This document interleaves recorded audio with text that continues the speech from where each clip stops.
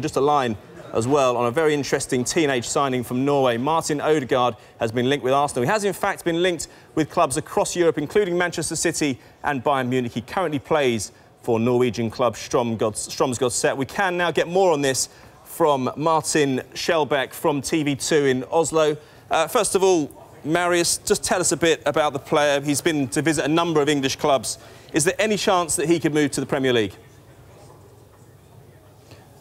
Of course it is.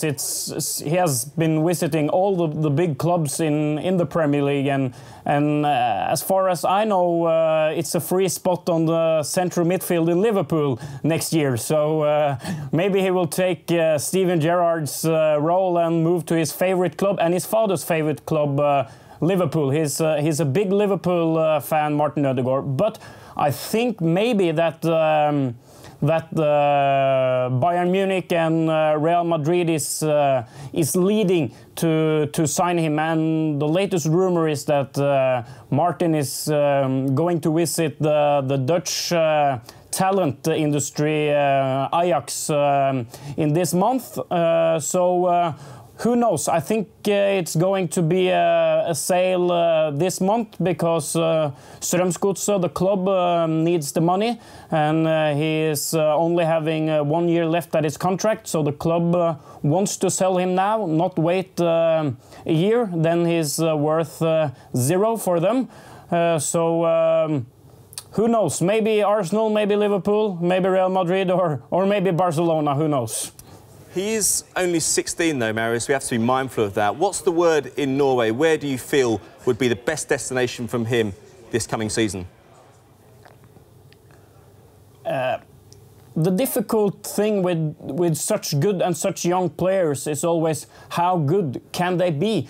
1 year ago, his main goal was to get his debut in the Norwegian Premiership. So he was a 15-year-old guy going to high school and was a bit nervous to play in the Norwegian Premiership. This year he has been the best player in his only game in the under-21 game, and he has played for the national team. He has been an attraction in the Premiership, scored some very nice goals, and the whole Europe is talking of him. So he could develop to a great player already this year. So maybe he will take the level in Premier League. Maybe he will take the level in Bundesliga in Germany. But I think maybe at this point in January 2015, maybe the Dutch level would fit him. You see that with young players from,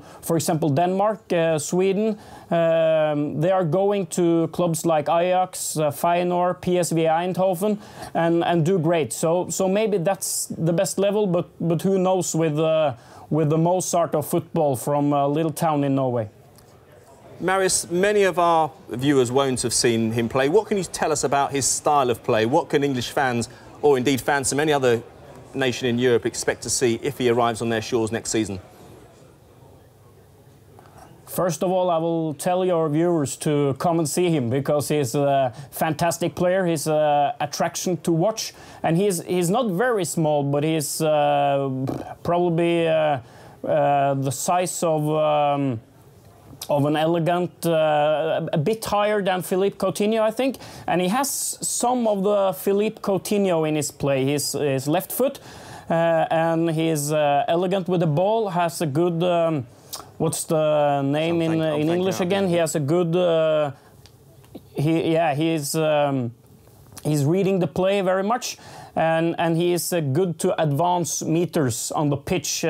He likes to compare. He doesn't like to compare himself with Lionel Messi. But Lionel Messi is his favorite player, and you can actually see some Messi in his touches, in his passes.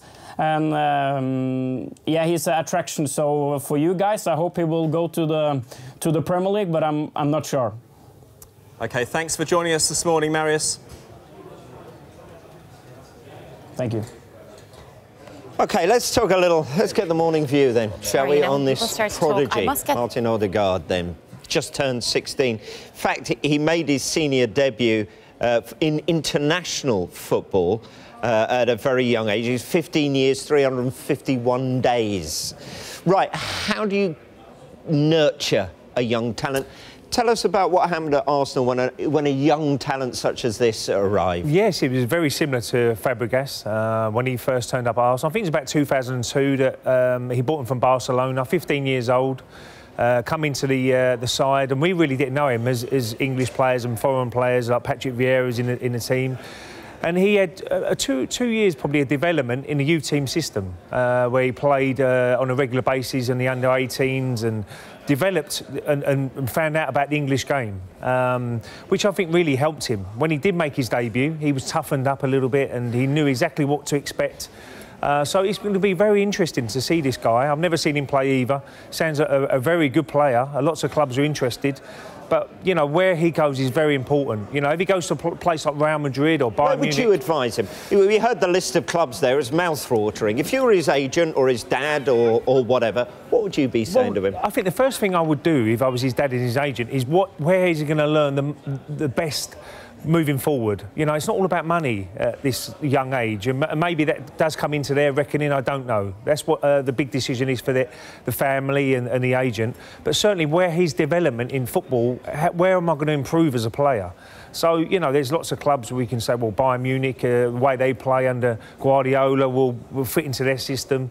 So big decisions to make. Obviously, Liverpool might be front of the queue because, you know, the connection with his dad supporting Liverpool, sometimes that does work. And Brendan Rodgers might look at him and say, you know, he's a really up-and-coming star and he could be like a Fabregas.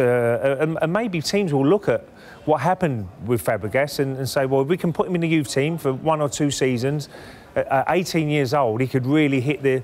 Like Wayne Rooney did, like Ross Barkley, people like that could really set the Premier League alight, and we could have a real bargain on our hands because this is what they're looking at. You know, Arsenal paid £2 million for Fabregas, had all them years of service, and then moved him on for massive profit. So I think clubs will be looking at that as well. Liverpool fans, Arsenal fans, Manchester City fans, are you excited about it? That's Ray's view. Let's get the morning view, all the stats and facts on this player from Aidan. That's right, Rob. Well, he's an exciting player who's made 15 appearances for Stromsgodset this season, scoring 5 goals from his attacking midfield role. He also has 3 caps for Norway, starting just once. He has yet to score, though, an international goal. He signed his first professional contract in May and has since been watched by Manchester United and Real Madrid. And here's an interesting fact, Rob, one to make us all feel a bit old. He was born just 6 months after Norway's last appearance at the World Cup in 1998.